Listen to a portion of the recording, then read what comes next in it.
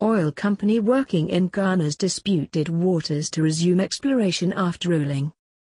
Tullow Oil has hailed a maritime court ruling in favor of Ghana and said it is now expected to resume drilling around the end of the year, a statement from the oil giant said.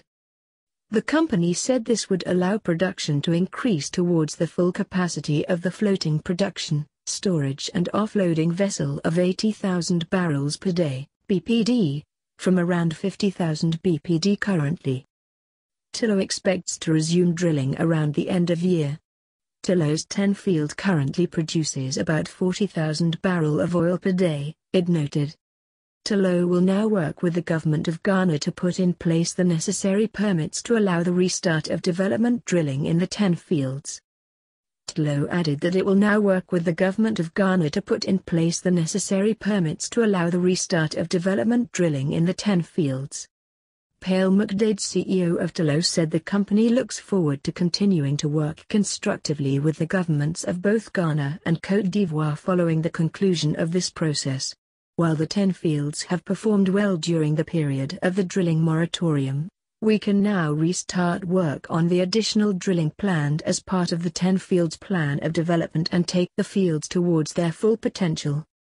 Kosmos Energy, Anadarko Petroleum Corporation, the Ghana National Petroleum Corporation, GNPC, and Petrosar also have stakes in the 10 project. The ruling, while expected since Ghana's claim was based on the customary equidistant line, comes as a huge relief for Ghana, which is counting on oil revenues to boost its economic growth back to the levels hit before a 2014 fiscal crisis.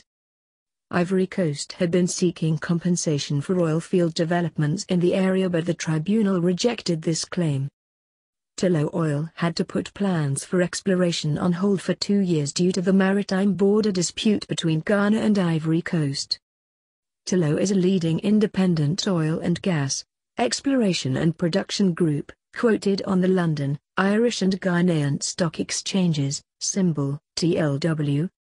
The group has interests in over 85 exploration and production licenses across 17 countries, which are managed as 3 business delivery teams: West Africa, East Africa, and New Ventures.